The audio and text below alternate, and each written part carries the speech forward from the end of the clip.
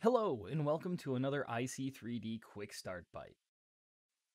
In today's tutorial, we're going to be taking a look at how to add a dynamic crinkle to your flexible packaging using IC3D's physics simulation. Start by opening up your object editor and selecting the mesh data. From here, once selected, we want to select the point editor icon, and that's going to be up in the top right of your object editor. And from here, you're going to be presented with a warning. This warning just simply says that if we go into the point editor with a flexible model, we will lose our fill and unfill option, which is just the small slider in the special effects menu. Hitting yes will then bring us over to the point editor.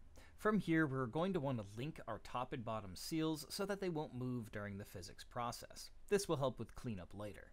To do this, select the top seal points, then select the small chain icon on the top bar. We want to lock our constraints for all selected points. Then do the same thing for the bottom seal. Once both seals are locked, we can then start our physics manipulation process. To do this, select the small hand next to the chain icon on the top bar to get into the physics options. Here, we want to use both auto and user-generated constraints. Hitting OK will bring us back to the main screen, but now our bag will have physics hooked on. What this means is you can now push, pull, scale, rotate any of the points on your model, and the bag will crinkle just like the bag in real life. With some creative manipulation, you can create some interesting and unique wrinkles to your bag. So don't be afraid to grab and pull around, just rotate around some points and see how it affects the model. Also switching over to your scale tool to pinch and pull some of the outside points, and just manipulate the overall model until you're pretty satisfied with the overall result.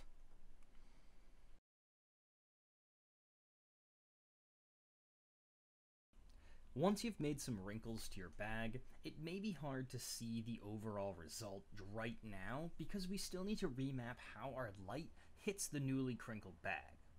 This will help showcase the new crinkles, and you'll want to do this every time you make changes to the bag to allow for the changes to reflect in your pouch or bag. We want to look to our normal tools on the right panel. These tools are specially designed for remapping how our light hits our bag. First, swap over from point selection to face selection on the top right, then click and drag to select everything on the scene. You will notice at first the model seems still very smooth, but once you select the Recalculate Normals button, the wrinkles will start to show. At first, they're going to be very jagged, so we're going to want to move over to our Smooth option and select that next. This will smooth the wrinkles into a more realistic look. Some wrinkles may not be fully smooth, so we will need to increase our angle of smoothing to accommodate those angles as well.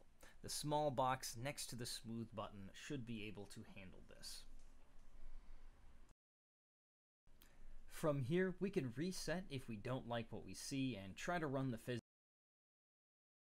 physics again, or if you like what you've got, we can move on to the cleanup. We want to get rid of our links first by going back to the point selection, then grabbing any point to unlock our chain option.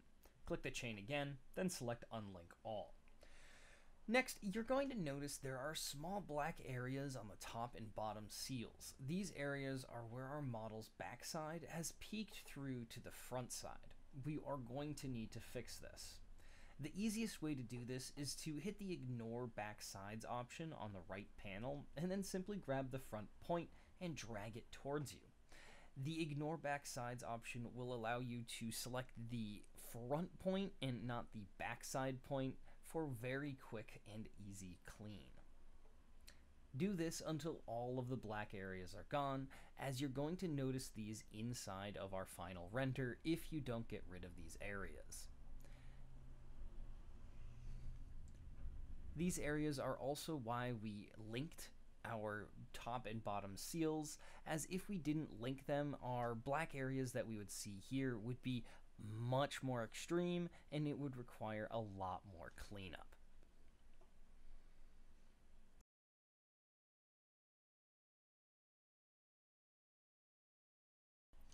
Once you're finished with this process, go ahead and save this to the scene, and then you can finish with your render.